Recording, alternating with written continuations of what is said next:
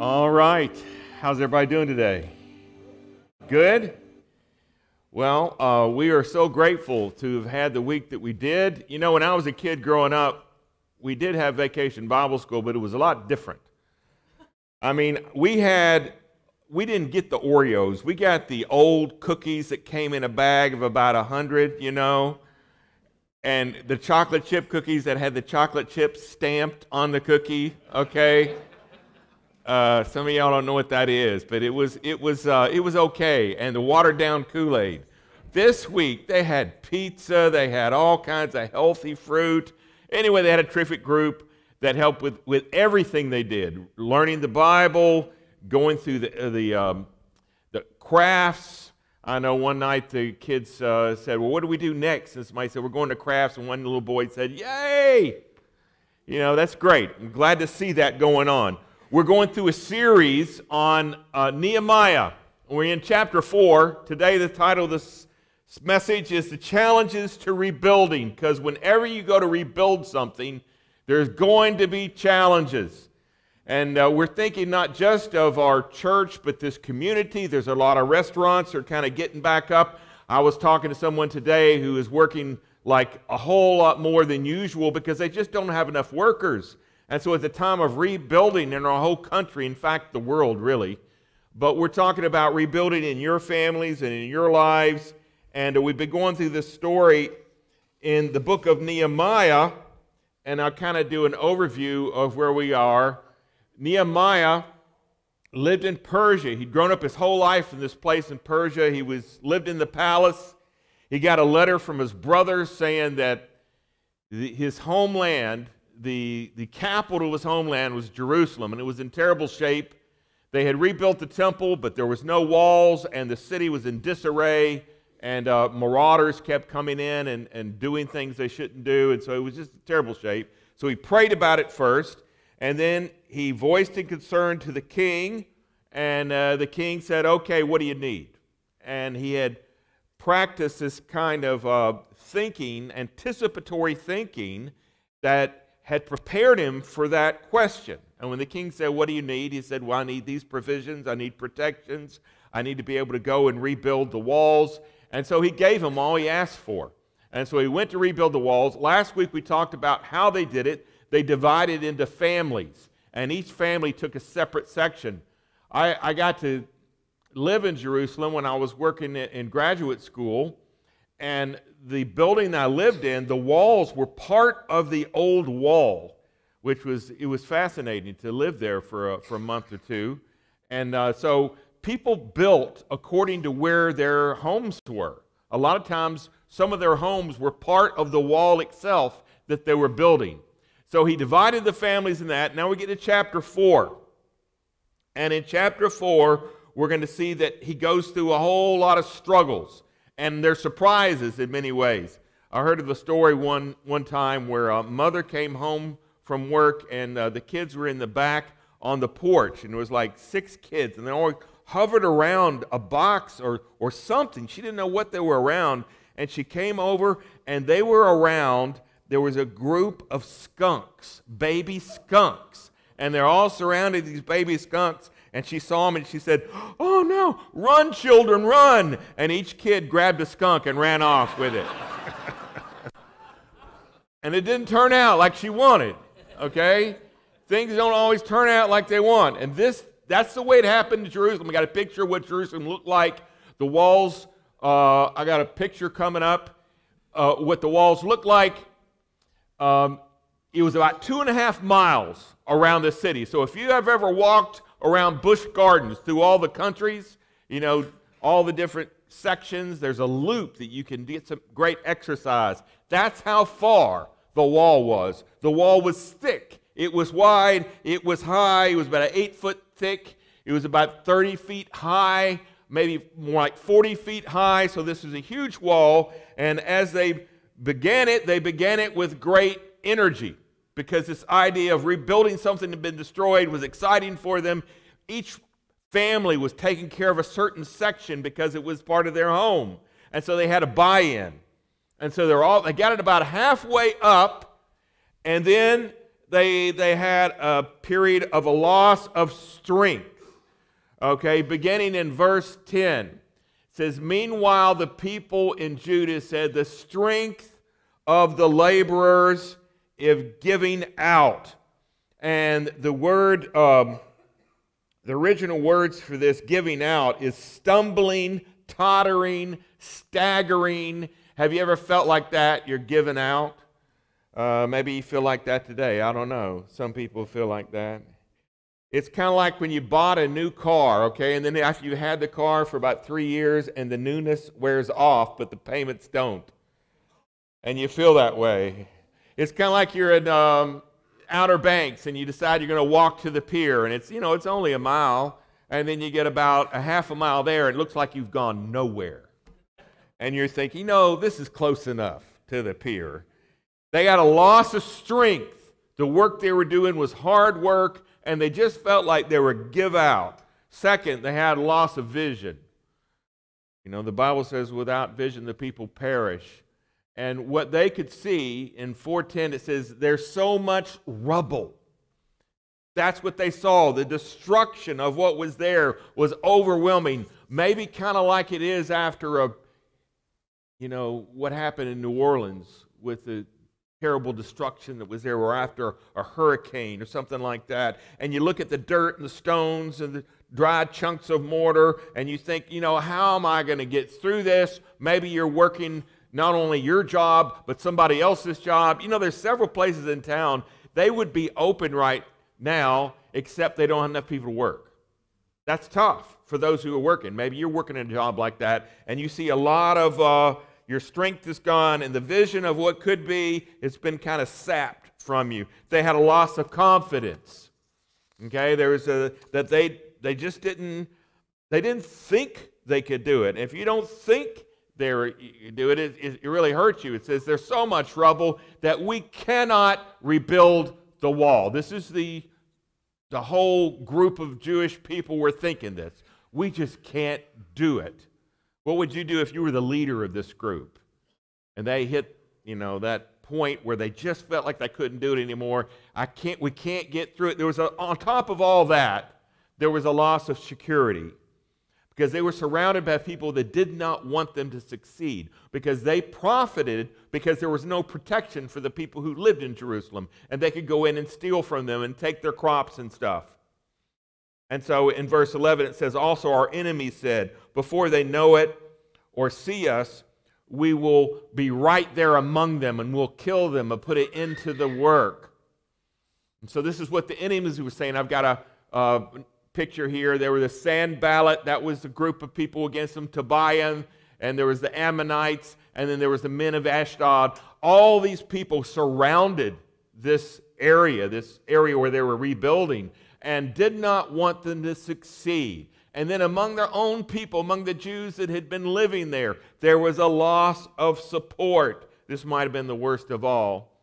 It says the Jews who lived near them came and told us 10 times, not just once.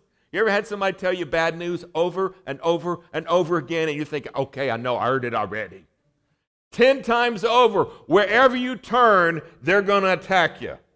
Wherever you turn, they're going to attack you. And so he had all these things going on with this group. They had a wall that was half-built. A half-built wall does not protect. In fact, in some ways, it was worse, because when you had a mounds of rubble around you, at least there was something keeping people out. But now you cleared all the rubble out to build the new walls, and the walls aren't high enough to keep anybody out. And so they were at a low. But Nehemiah had a response. And I think today we need to have a response. We need to kind of hear from the Lord today in your life. I don't know what you're going through. Maybe you're going through some challenges like this. Maybe you've had some disappointments. Maybe somebody has said something that's discouraging to you, and you feel like you're spent. Nehemiah's response to this, he didn't just give them a pep talk. He did something. He did something about it. It says in verse 13, therefore I stationed some of the people behind the lowest points of the wall at the exposed places. So he took an action that made sense. Protect people. He posted them by families with swords and spears and bows. So he posted people by family with their weapons ready, and he had it designed that way. And then after I looked things over for this 2.5-mile span of a circle, after I looked things over, I said to the nobles and the officials and the rest of the people, he's encouraged them. He said, don't be afraid of them. Remember, the Lord who is great and awesome. So in your life today, you might be thinking, man, I'm worn out. How am I going to get through this? You need to encourage yourself in the Lord. God has a plan for your life. God can give you the strength to get through all things.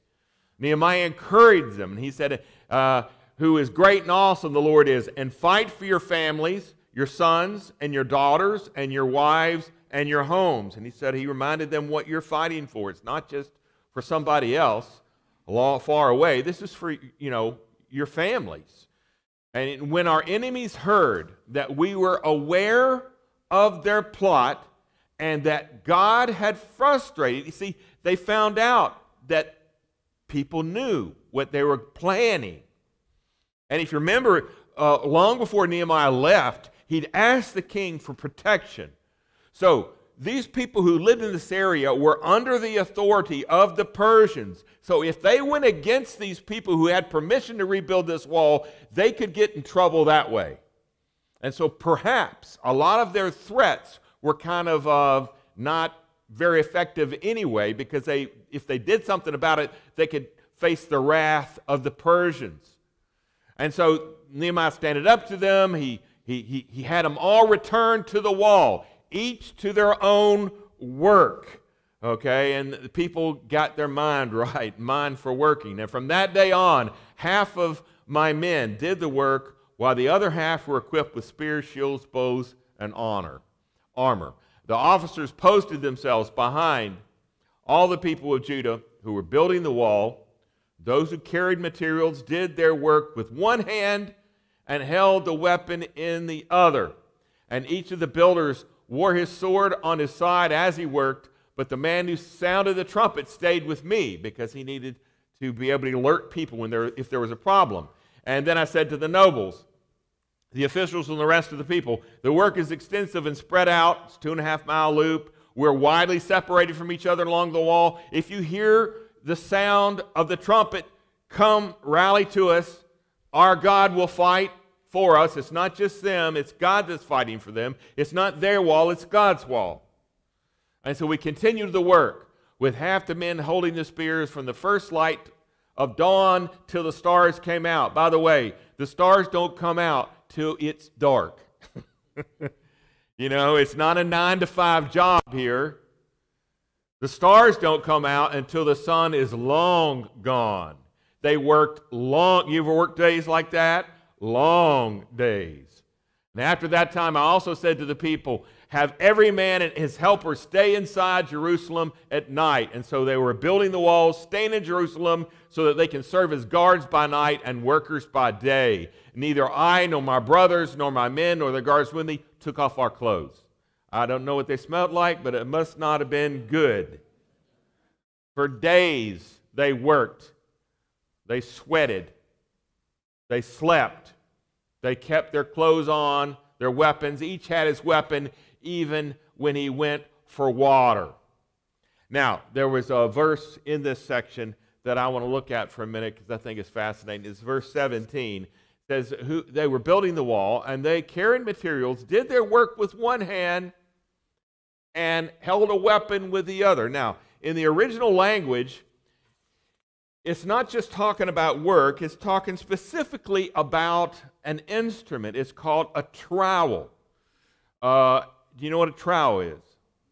It's used for laying brick, okay? And you take the cement or whatever it is you have, the material you're using, and then you put it over it. I make pancake mix, and I tell you, if that spills on the counter, it becomes like concrete. So maybe it was like pancake mix, and you mix it up, and I don't know where that came from, and the materials, and then they had a weapon. They had a sword in the other hand. And it's fascinating because years later, a great preacher in England, Spurgeon, he developed a a newspaper that went out to really millions of people. It was called The Trowel and the Sword, from this text. Because he thought that a Christian today ought to protect people as well as build something. Both of those together. I got a picture of a sword and a trowel.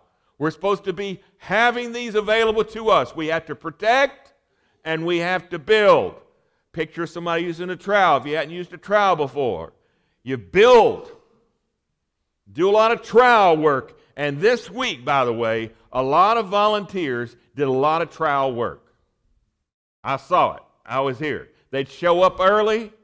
They would set up for the kids. One lady, she's a nurse.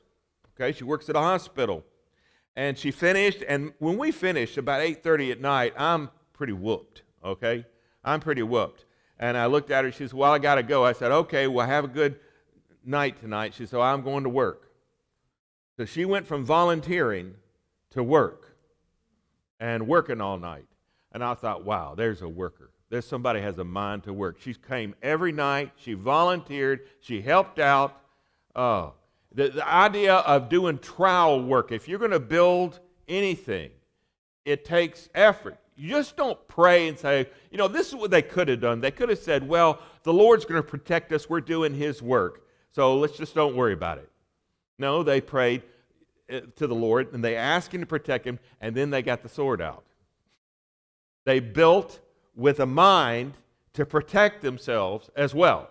And so this idea of both the things coming together, that you build and protect. And I'm thinking here, what has God called you to build today in your life? What is it? And God's not calling us to build a wall like Nehemiah was, but there might be something that God's calling you to build. Maybe He's calling to build and protect your marriage. Do you think that's important? Absolutely is. And this idea that, well, if it's right, everything should just work, it takes input. It takes work. There's sometimes you're not going to feel like you first did when you first fell in love. And it takes work doing it. It takes protection. You don't put yourself in situations where you could do things that you shouldn't do. And so you have to protect your marriage. You have to build it. You have to put safeguards in there so that, you're not put in situations where you could do something that you shouldn't do, especially people who travel a lot. I think about people who work and travel all over the country. Gosh, it must be difficult. Travel to another country, and you think, well, nobody knows what happens here. Listen, God knows, and you know in your heart. Your spouse knows.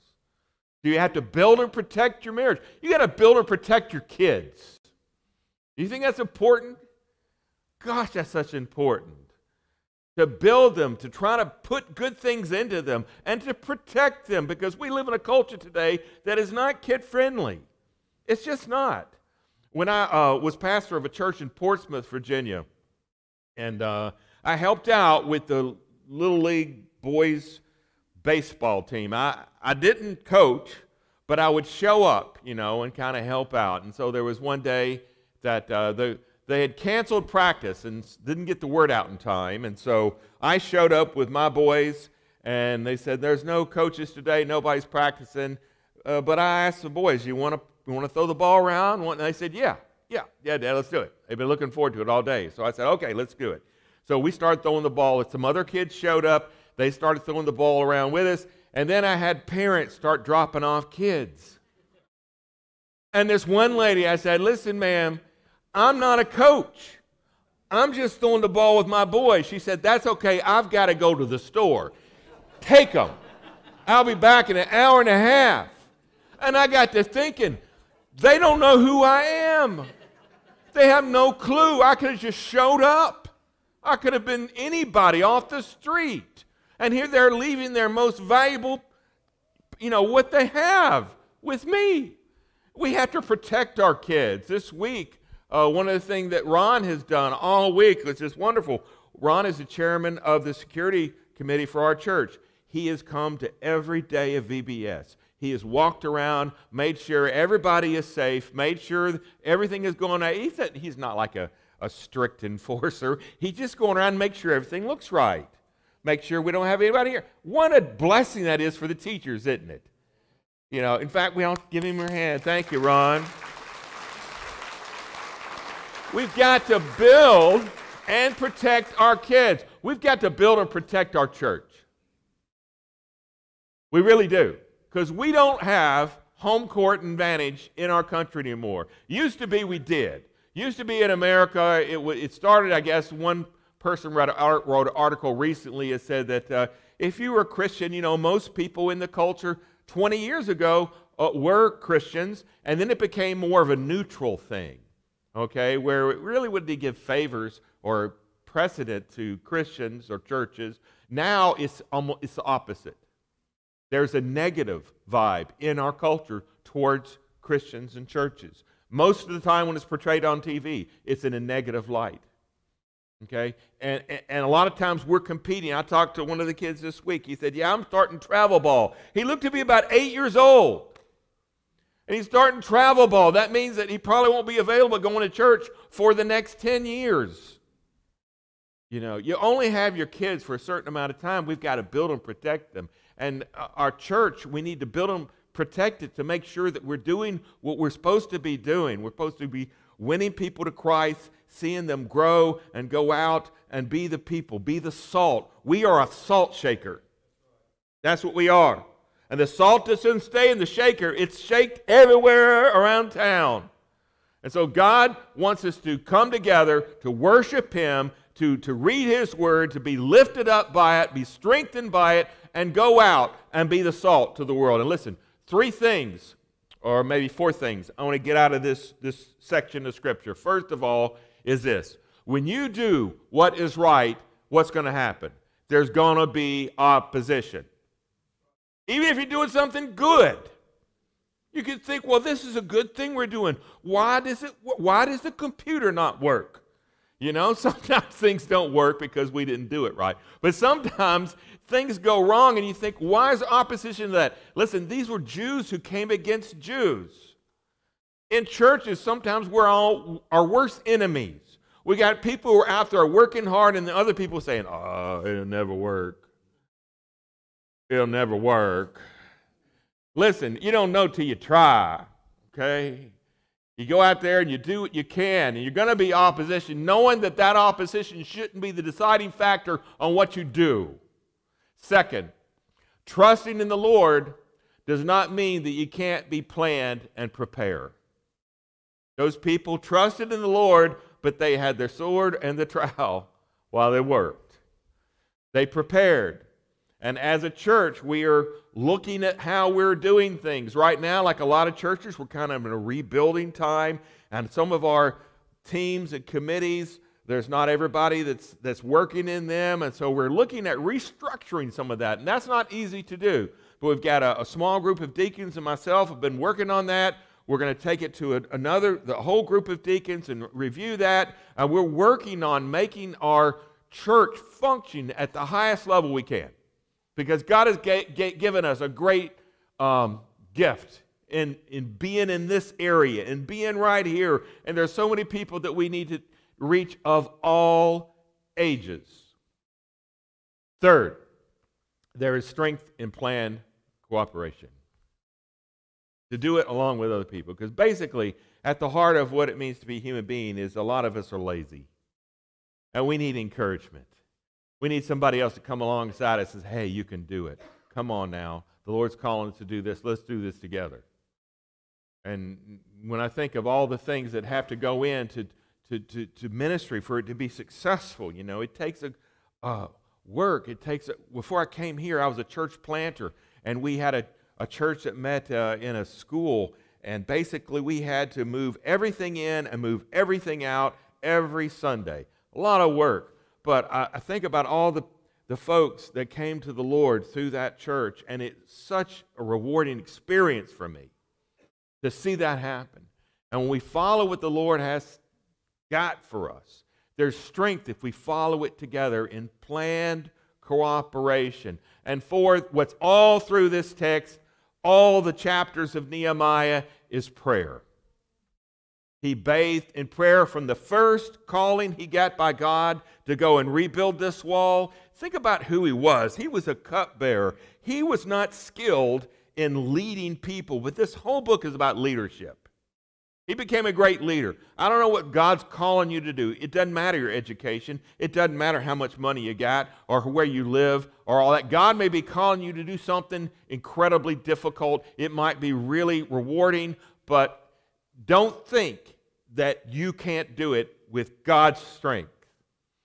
This was such a hard, 2.5 miles, 8 foot wide, 40 feet high. It was 39 feet high with people who wanted to attack them at any moment. Nehemiah 6:15. The wall was completed on the 25th of Elul in 52 days. They did it. 52 days. When all of our enemies heard about this, all the surrounding nations were afraid and lost their self-confidence because they realized that this work had been done with the help of our God. That is a good news story. And God wants to do that in your life and my life. He wants our families to be rebuilt. He wants our communities to be rebuilt. This country needs to be rebuilt on His Word. We have fallen away so far from what we used to be. And we need to go back to God. And how do you do it? You do it one person at a time, one family at a time. You say, hey, we're going to take our stand. And with the help of God, we can become so much more than we think we can.